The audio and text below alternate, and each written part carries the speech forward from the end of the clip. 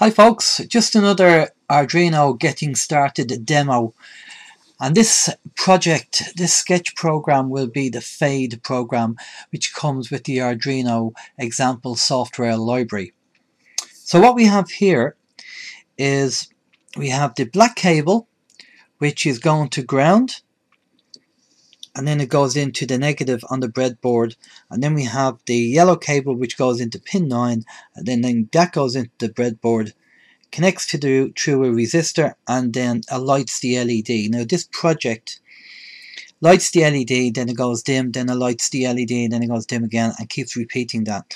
So if we look at the parts that we're using here, this is a 220 ohm resistor, and it's a 5-stripe resistor.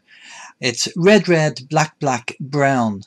Now, I have been informed that the color coding for resistors in America is different than in Europe, so people might get confused with that. So let's stick with the value of what it is rather than the colors. It's 220 ohm resistor.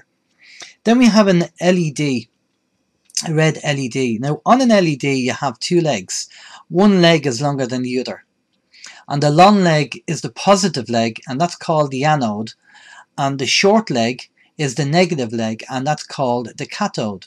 So we have the short leg, the cathode, connected to the negative rail, and we have the anode, which is the long leg, connected to the resistor and then to the yellow cable. Now the great thing with resistor is you can put it in either way, it'll work either way, it doesn't matter.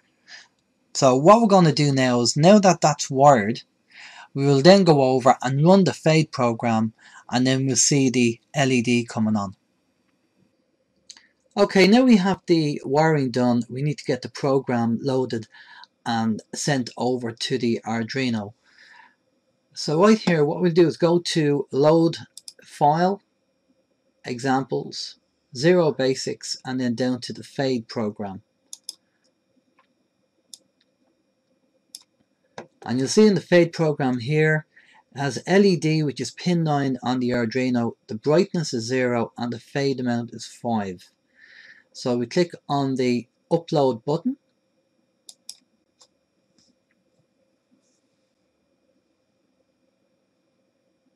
and there should be a flash of light on the Arduino as the code goes over.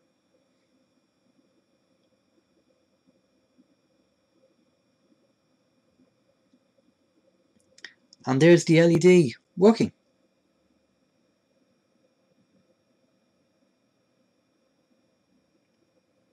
And obviously you can play around with the parameters with this and change the settings to see what happens when you do that. So you can have a play with this.